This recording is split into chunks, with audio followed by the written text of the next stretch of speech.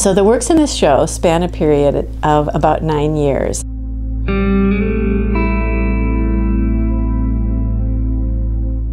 And the earliest pieces are the grape paintings, and I painted those at a time when it wasn't easy for me to leave the studio or to take on large paintings, large projects. So I was painting what was at hand, and my husband grows these beautiful things in our garden. And so painting grapes is a discipline that artists have engaged in for centuries.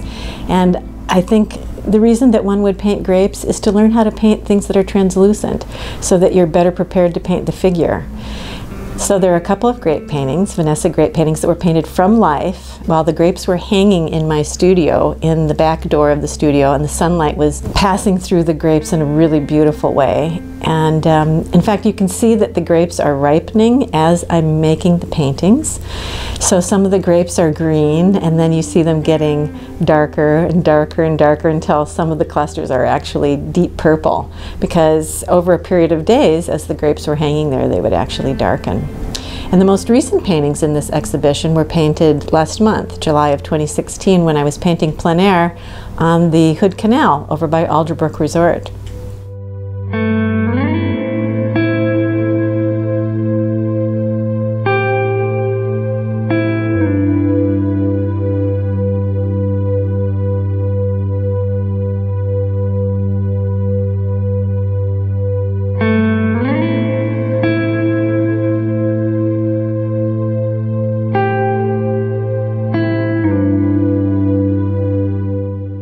Then there's an interesting group of paintings that are comprised of diptychs, that is two-part paintings. And the reason that I introduced the diptych as a formal sort of structure for my paintings is that I was thinking about poetry. And poets have the license to bring together very dissimilar kinds of images in order to create a new kind of feeling or idea. And so when you look at those paintings, like Elegy, which is a poem to honor the dead, I brought together something that's sort of up close and in our present sort of reality, the swinging box, which was actually a bird feeder, and then a sort of distant sky that had thunderclouds in it, and the sun was setting. And so I think in a sort of poetic way, that painting speaks about death, the immediacy of death, but also the idea that the person is passing over. Conspicuous Consumption is about the backyard chickens that we had at the time, and how if we would throw the compost out into the backyard, it was like a banquet or a feast or a celebration rather than just having chicken feed. And then I juxtaposed that with an image from one of my daughter's birthday parties where her cousin was sort of slumped over the table after eating a lot. And I couldn't help but be sort of enchanted with sort of the aftermath of the feast. The cake has been cut into, there are water glasses around, and she's still wearing her party hat, and she's slumped forward, and the party hat points forward toward the cake and the viewer, and it sort of reminds me of a beak, like a bird. So in a way, she's sort of like one of those chickens.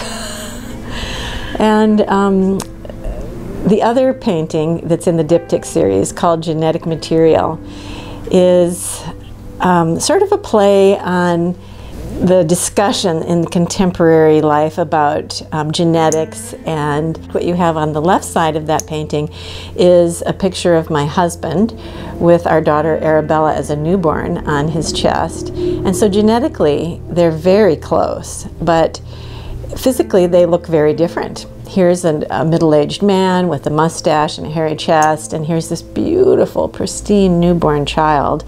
And then on the right side, again, our backyard chickens, which look to be identical, but genetically are very different.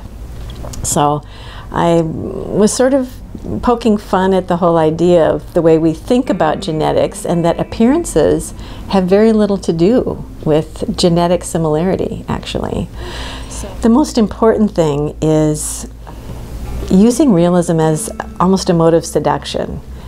First of all, I'm seduced by the imagery, and if it's going to hold my interest for a long period of time, it's probably worth painting. But the other is that especially in this day and age of fast-moving images, artists have to work really hard to engage the viewer. And I think painting things in a beautiful way, in a realist way, holds the fascination for the viewer still. Even though we have photography and movies, people still walk up to a painting and go, wow, that was painted. Somebody painted that.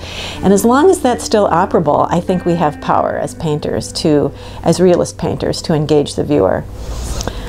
I paint because nothing else transports me into that beautiful zone of focus and concentration, while at the same time activating my intellect, my curiosity. It's very fulfilling on all fronts, physically, mentally, emotionally. It's totally engaging. I never really feel that while I'm constructing a composition or executing a painting or collaborating with a model, that there's part of me that's left out, that is wondering, well, how come I don't get to play today? Because I get to use all of me in that very creative and intellectual play.